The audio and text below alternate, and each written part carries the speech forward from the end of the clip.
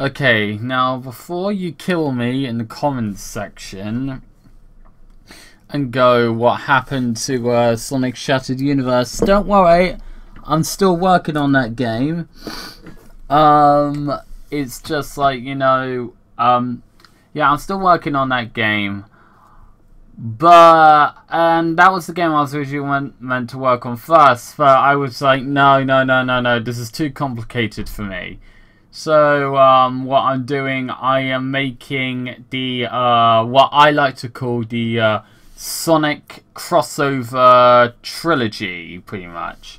So, it's going to, start off with Sonic and Mega Man, then Sonic and My Hero Academia, then Sonic Shattered Universe.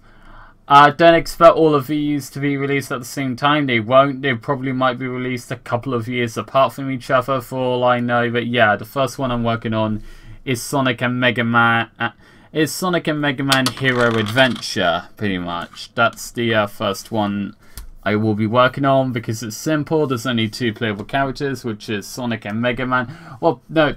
Well, there is 4 playable characters. There's also Proto Man and Shadow, actually, as well. Yeah, but, you know, yeah, and pretty much I'm going to give a role, like, pretty much, I have got an idea for the plot. In fact, I am actually writing in the plot for the game as we speak, actually, for Sonic and Mega Man Hero Adventure.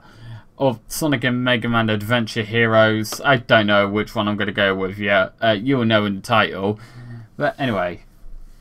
Yeah, so pretty much the plot is, you know, Sonic and some of his friends have been transported into Mega Man's world. Dr. Wily discovers that Sonic has, I know, this power, pretty much. And wants to steal, Lino wants to steal some of Sonic's said power to go and, well, pretty much power his new robot masters and take over the world. So pretty much Dr. Wily stuff. Of pretty much, and then Mega Man and Proto Man decide to help Sonic and Shadow out. Pretty much that's the plot right there. So it's just a simple plot for a simple fan game. Pretty much, like, you know, I'll be using the Unity engine and all that. Like, you know, and pretty much I am not going to be using the 8-bit sprites from, like, you know, the first 6 Mega Man games and Mega Man 9 and 10. I'm not using those sprites now. I think I'll probably, like,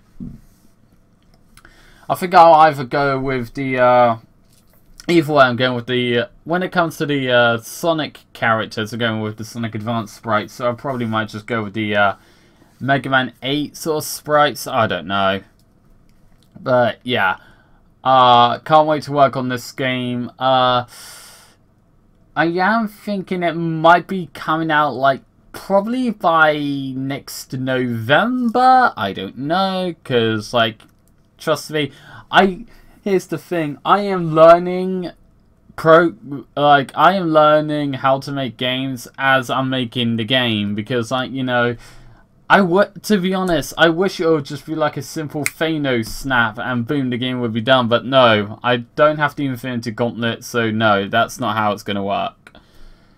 But, yeah. I wanted to bring that out there. Please like, subscribe, comment below, and on Going the Gamer out.